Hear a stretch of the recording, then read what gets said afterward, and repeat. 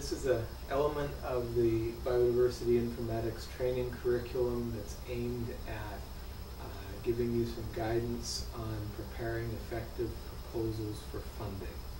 This is actually very little to do with biodiversity informatics or science at all. It's simply how do you get enough funding in the door to be able to do the science that you want to do. So, like it or not, we have to deal with proposals and requesting funding from institutions.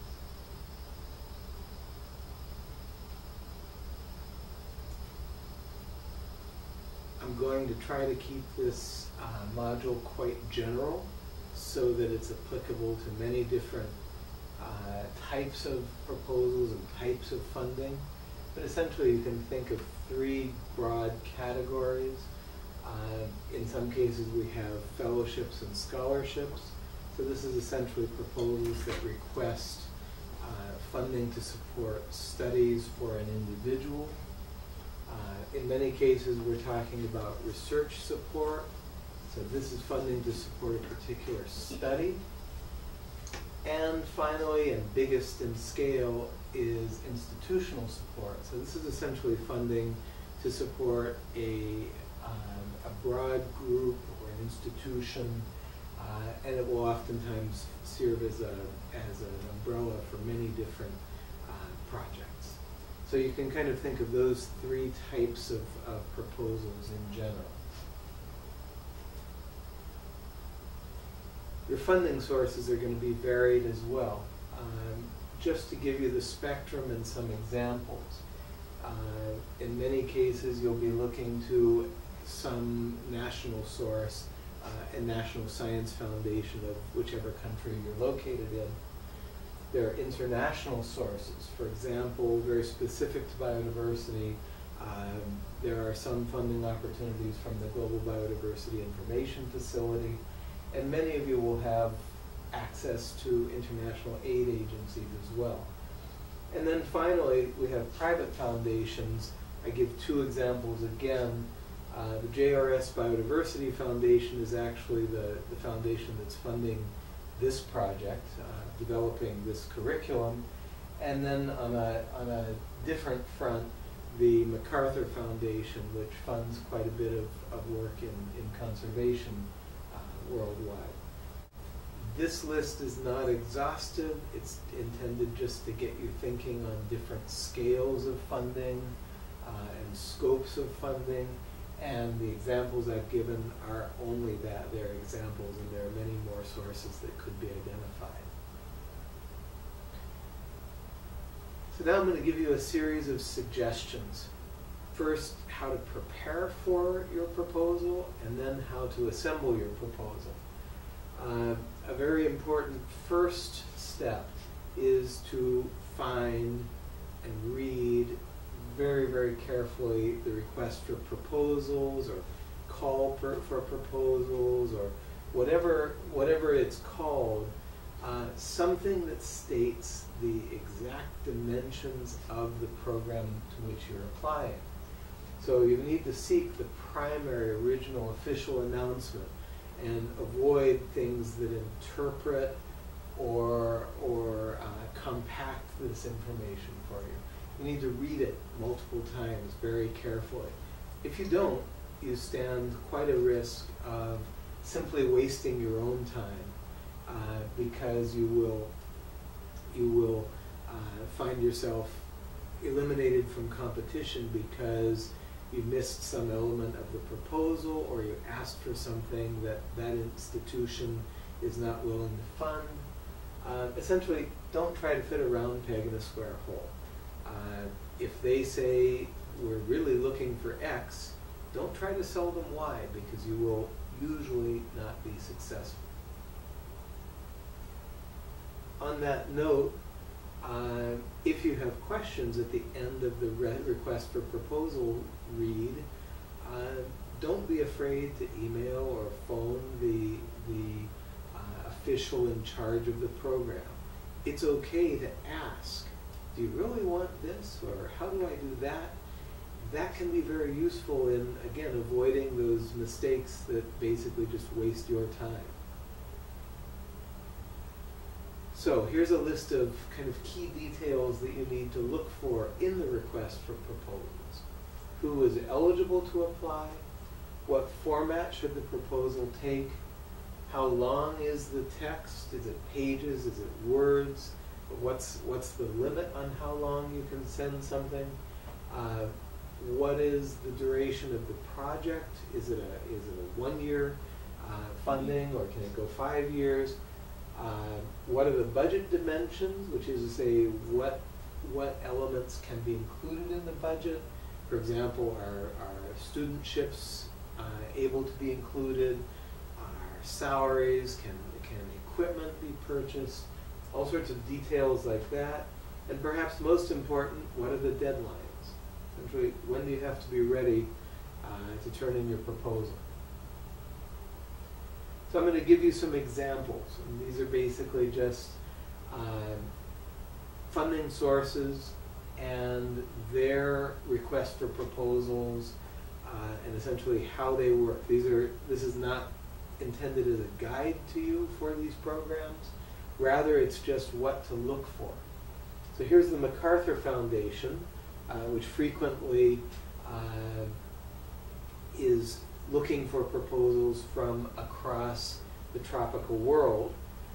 They have a very interactive website. Learn about what we fund. And they say they make grants in a number of fields. They've developed a rather peculiar set of cycles, which I think we're going to see more of in a moment. You can see they have current calls for proposals on how housing matters, but then accepting inquiries, they have this conservation and sustainable development. That's the category that most biodiversity related projects are funded under with the MacArthur Foundation. So what MacArthur does is they have a rolling set of geographic foci. So at this moment, the geographical focus is on 3 regions: the Great White Lakes of East Central Africa, the Greater Mekong in Southeast Asia, and the watersheds of the Andes. Again, I'm not giving you a guide to MacArthur funding. I'm just helping you to look for these key details. They say they'll focus on 4 issues, which is to say they're particularly interested in climate change mitigation and adaptation, environmental and social considerations in commodities markets, and overexploitation and illegal use of marine fisheries. So again, the idea is learn to look for these details.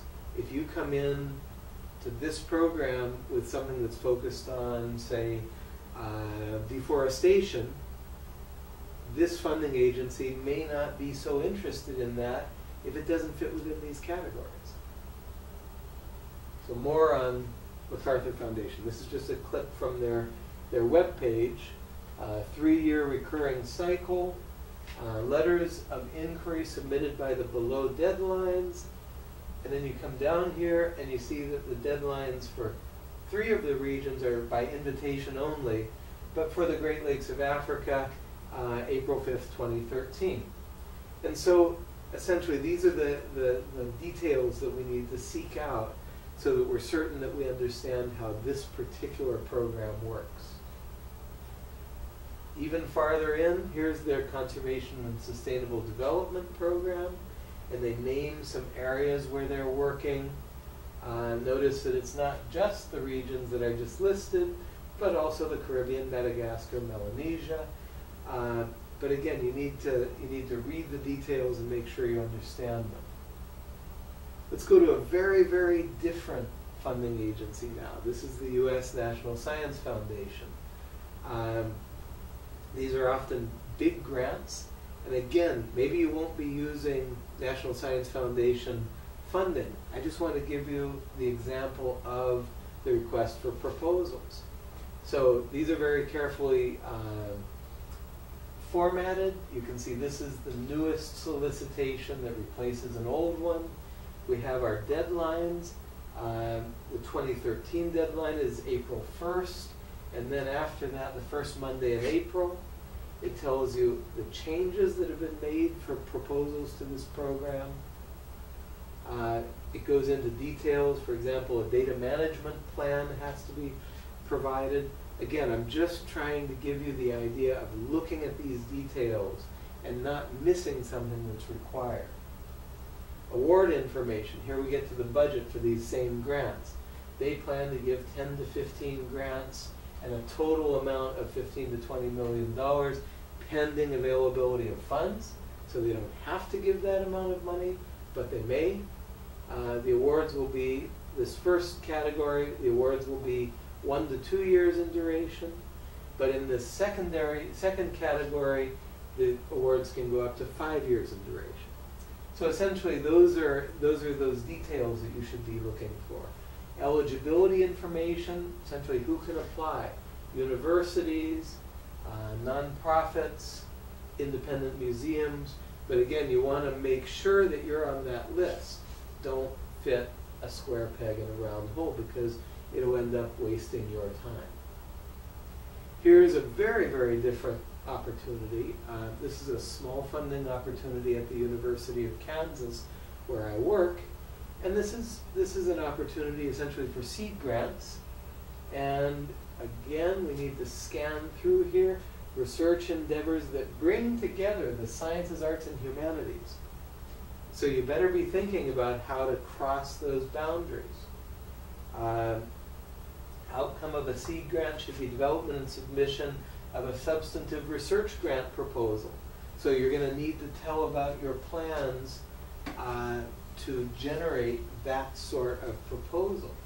Again, read all these details. Here's more information. Up to $45,000 available for one or more awards. So right there you can see a strategy decision. You can ask for the $45,000, or you might ask for $15,000 and think that that way the agency can fund 3 grants. So you have to decide, and maybe you consult with the program officer, but you have to decide what's the best strategy. All the funds have to be spent by that date. So in your timeline, you have to make sure that that coincides with the end date. And to be considered must include a pre-proposal and a full proposal. So these are these details. I'm not going to go into all the details, but notice project cover page, and it gives all the elements, the abstract, the description. Don't cruise by these things. These are important, and if you ignore them, the people who will be judging your proposal will get upset at you.